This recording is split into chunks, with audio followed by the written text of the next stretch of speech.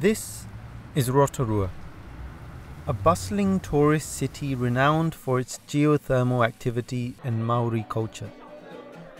Situated in the heart of the North Island, the unique thermal activity has created beautiful geysers, bubbling mud pools, and hot thermal springs which attract both domestic and international travellers.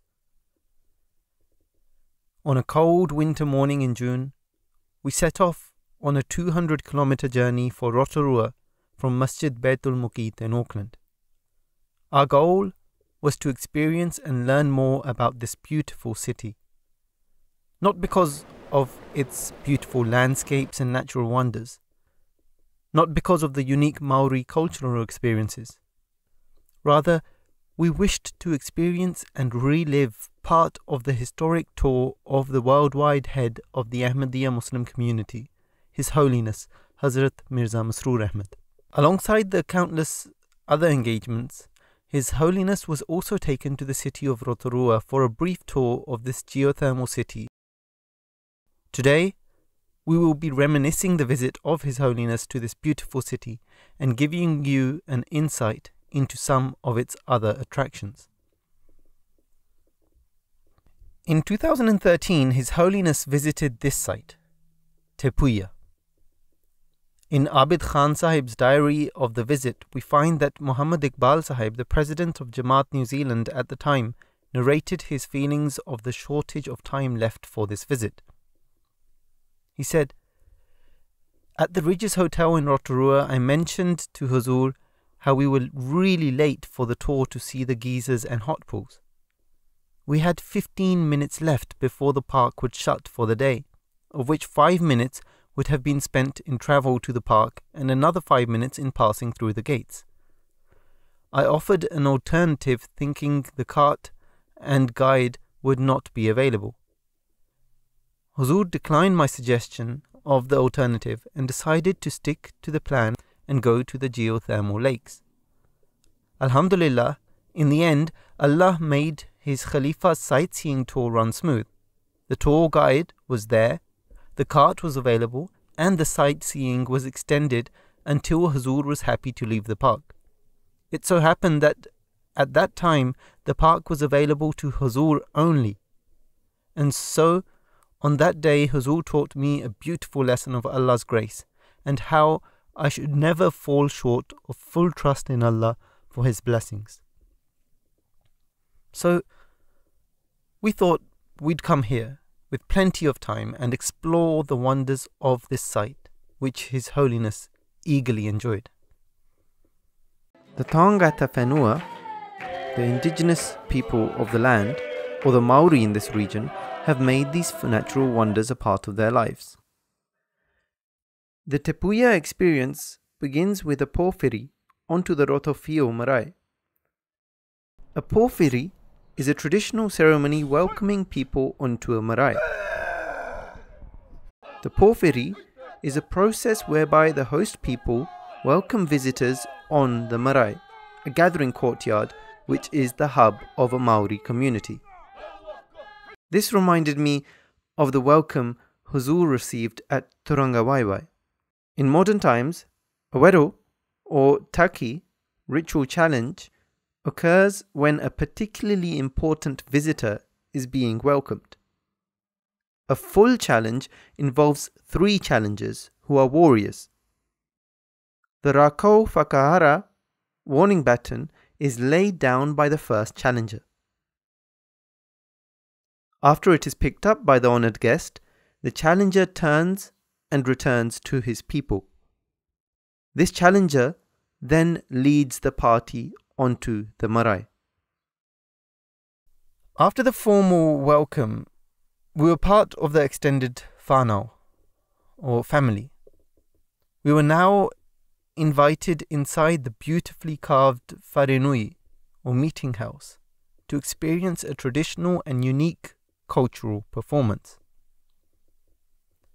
The Maori cultural performances last approximately 40 minutes and consist of games, a haka, and also gives an opportunity for guests to experience the Maori culture for themselves. The haka is a type of ancient Maori war dance traditionally used on the battlefield, as well as when groups came together in peace. Today, haka are still used during Maori ceremonies and celebrations to honour guests and show the importance of the occasion. Haka are also used to challenge opponents on the sports field. You may have seen a haka performed by New Zealand's All Blacks before a rugby match. You probably agree that it's a terrifying sight to behold. Rotorua's volcanic activity has drawn visitors to the region for generations, and when it comes to things to do in Rotorua, no visit is complete without exploring its spectacular thermal parks and attractions. The Pohutu is the largest active geyser in the southern hemisphere. The geyser erupts once or twice every hour and sometimes reaches heights of 30 meters or 100 feet. Mud pools are an icon of New Zealand scenery. A mud pot or mud pool is a sort of acidic hot spring or fumarole with limited water. Mud from thermally heated mud pools was used by Maori to treat a variety of ailments. Maori traditionally used thermal mud to treat cuts and burns. The fine acidic mud contains many different minerals, and it was found to help the skin heal and rejuvenate.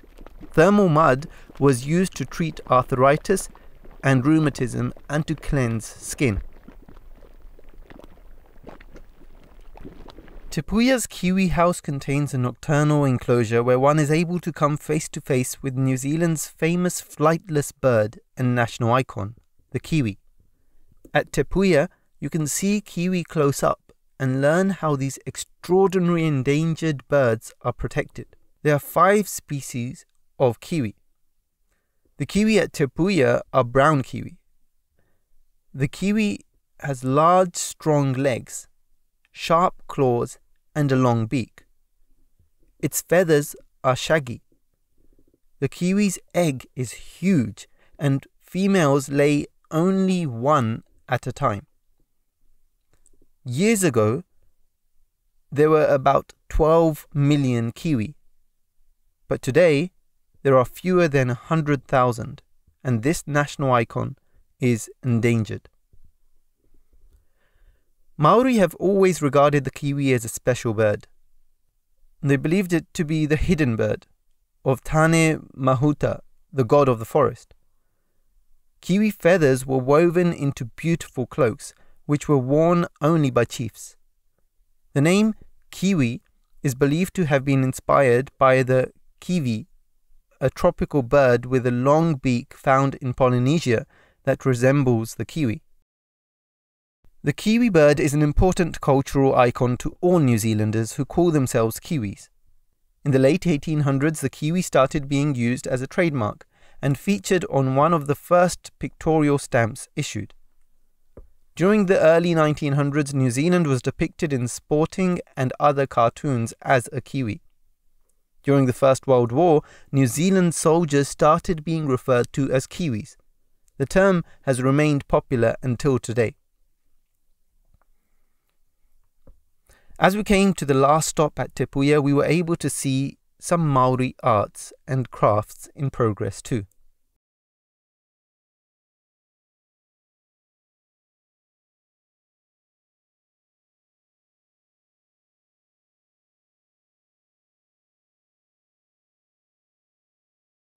Now, off to Lake Rotorua.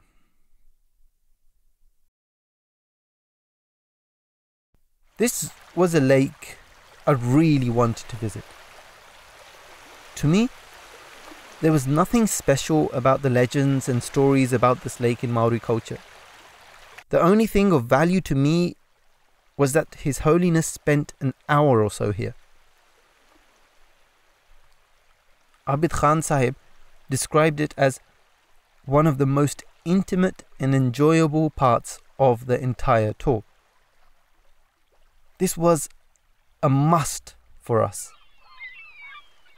Huzoor spent nearly an hour at the lake, and it seemed that he was able to relax and take in Allah's natural beauty. Huzoor went and sat on a bench on his own, facing the lake.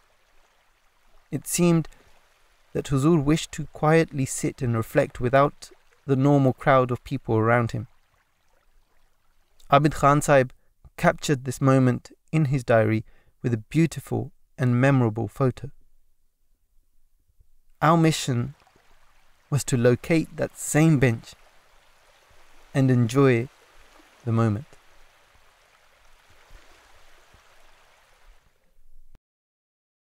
As we woke the next morning, we were reminded of our presence in this city.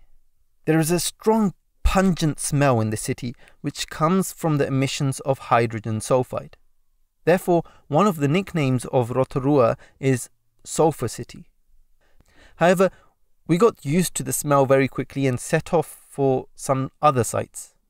Our first stop today was Waiotapu. Waiotapu, Maori for sacred waters, is an active geothermal area and is New Zealand's most colourful geothermal attraction. It is an area in which the landscape has been sculptured by geothermal activity and where unique volcanic features can be viewed from well-defined tracks. Due to dramatic geothermal conditions beneath the earth, the area has many hot springs noted for their colourful appearance, including the Lady Knox Geyser, Champagne Pool, Artist's Palette, and boiling mud pools. These can mostly be viewed through access by foot. And in addition to a paid and curated experience, naturally forming hot springs appear around the area anyways. The Lady Knox Geyser is a geyser named after Lady Constance Knox, the second daughter of Ukta Knox, 15th Governor of New Zealand. The geyser is induced to erupt daily by dropping a surfactant detergent into the opening of the vent. Eruptions produce a jet of water reaching up to 20 meters and can last for over an hour, depending on the weather. The Champagne Pool is the largest hot spring in New Zealand, measuring 65 meters in diameter and 62 meters deep, with a surface temperature of 74 degrees Celsius. The bubbles you see rising out of the pool are from carbon dioxide and provide the champagne-like effect in the water. The orange rim around the edge of the pool contains the minerals arsenic and antimony sulfur. As we walked around, we were left amazed and in wonder at the beauty of Allah's creation.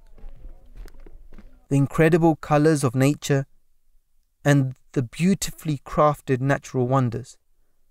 The underground systems which lead to the geysers and their eruptions all show the intricacies and balance of creation.